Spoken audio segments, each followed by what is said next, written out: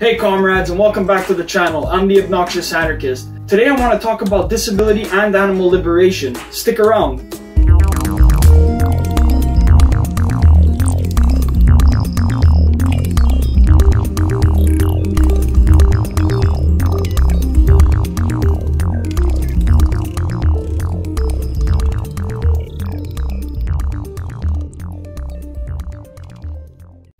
Alright comrades, for this video, I want to look at the origins of the social model of disability as well as to define it. I'll also be looking at disability and its intersections with animal liberation, vegan feminist theory, as well as prison abolition theory. But firstly, I want to mention what the inspiration for this video was. In my video titled Identity Politics Explained, I referred to disabled people as differently abled. A comrade in the comments named Miss Stewart made it clear that no one refers to disabled people as differently abled, and that I should familiarize myself with the social model of disability. So without hesitation, I did a quick search and I was instantly intrigued. Right off the bat, I had realized that referring to disabled peoples as differently abled removed from the equation the fact that disability is largely socially constructed. Also, I felt that there was a real lack of discussion about disability in the online left sphere, so here we are. So let's get started. According to Wikipedia, the approach can be traced to the 1960s, and the specific term emerged from the United Kingdom in the 1980s. The history of the social model of disability begins with the history of the disability rights movement.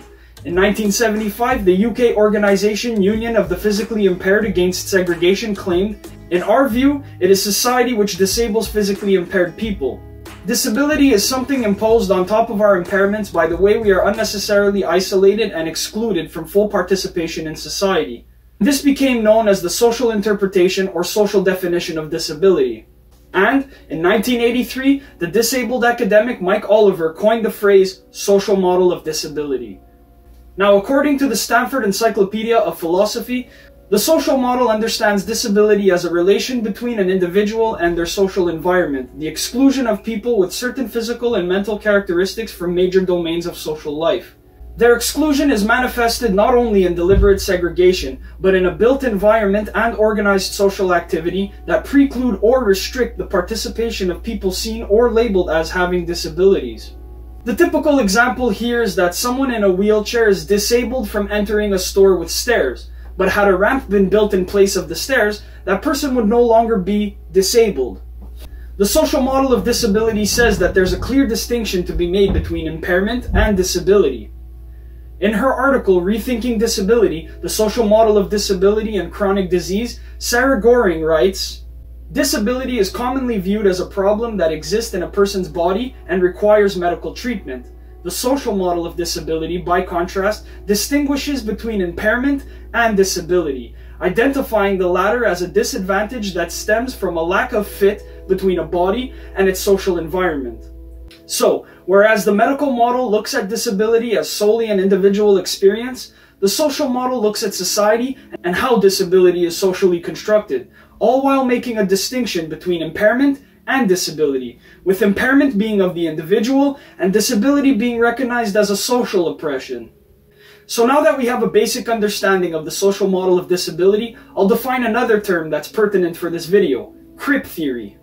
According to Oxford Reference, the term Crip emerged in disability movements as an adaptation or reworking of the derogatory word cripple.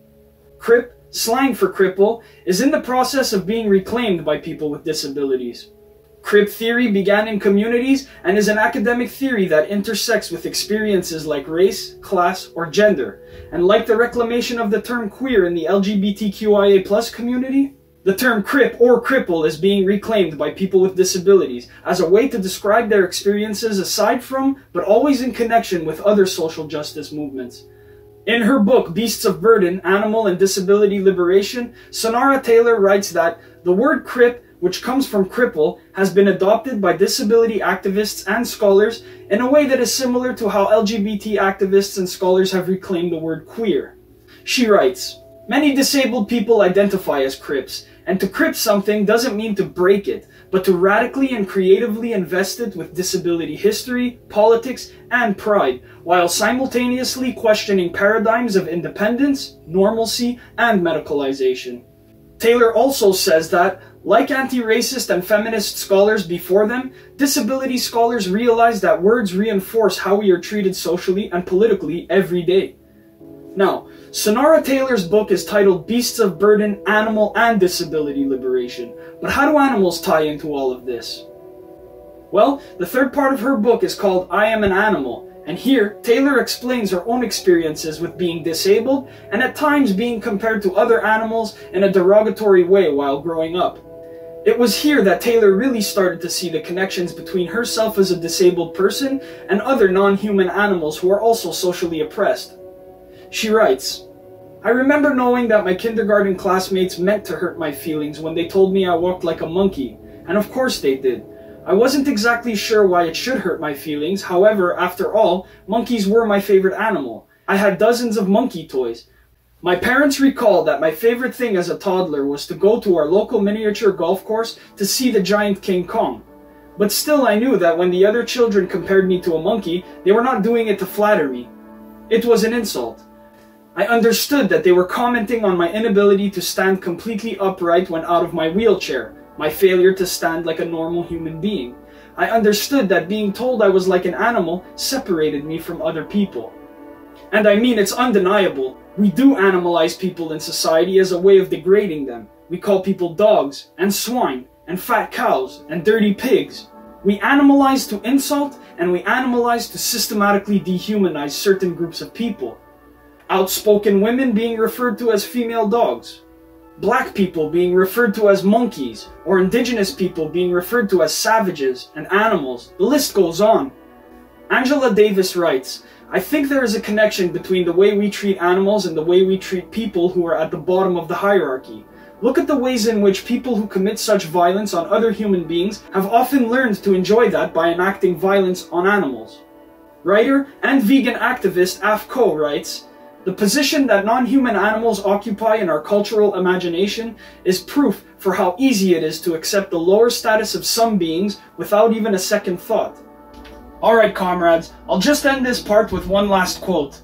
Christopher Sebastian McJeeters, a vegan activist and scholar, writes, veganism is an act of political resistance, and frankly, it wouldn't hurt you to show solidarity with marginalized persons who are living with state-sanctioned violence because they don't share your species' community. We're here to abolish hierarchies, not perpetuate them. Now let's refer back to the social model of disability. The social model posits impairment as an individual experience, while disability is a social oppression. Earlier I mentioned the example of our social infrastructure, saying that stairs disable people in wheelchairs from accessing certain places. Can we think of any other examples where infrastructure completely disables someone? Personally, I think of prisoners and farm animals. In an interview for the Journal for Critical Animal Studies, Sonara Taylor says, disability is everywhere in animal agriculture, and especially factory farms. The animals people eat are largely manufactured to be disabled. Animals are bred to have too much muscle for their bodies to hold. Cows and chickens develop broken bones and osteoporosis from the overproduction of milk and eggs. Very often, the very thing that animals are bred for is, or leads to, disability. They're also disabled through mutilation, through abuse, and through dangerous and toxic environments. Even my disability, arthrogryposis, is found on farms. In cows, it's known as curly calf. I mean, that's a quote that largely speaks for itself. Animals in factory farms especially are completely disabled by the infrastructure of the meat and dairy industries. Let's continue now on the subject of prison. Angela Davis says, prisons do not disappear social problems. They disappear human beings. Homelessness, unemployment, drug addiction, mental illness, and illiteracy are only a few of the problems that disappear from public view when the human beings contending with them are relegated to cages. In prisons, we remove all individuality and we close the person off. Every nuance ripped from them, and the social problems that lead to most crime ignored.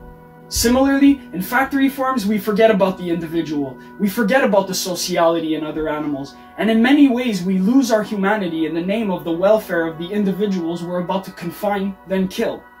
In prisons, we strip people from their families and we confine and abuse them in the name of rehabilitation of the individual. We're certainly living in upside-down times, but through an intersectional framework, we can coalition build to destroy what destroys us. In conclusion, we've looked at the social model of disability and how disability issues connect with animal liberation, feminism, and prison abolition. But I want to make one thing clear here, that I'm only looking at the similarities between critical race, disability, and animal studies based on social oppression and the presence of a victim. There are obvious differences in how that social oppression manifests, but for this video, I wanted to focus on the similarities more as a way of analyzing the oppression of others in society and how we can stop it. As Sonara Taylor writes, if animal and disability oppression are entangled, might not that mean that their paths of liberation are entangled as well? If you enjoyed this content, remember to like, subscribe, and hit that bell. Until next time, solidarity, comrades.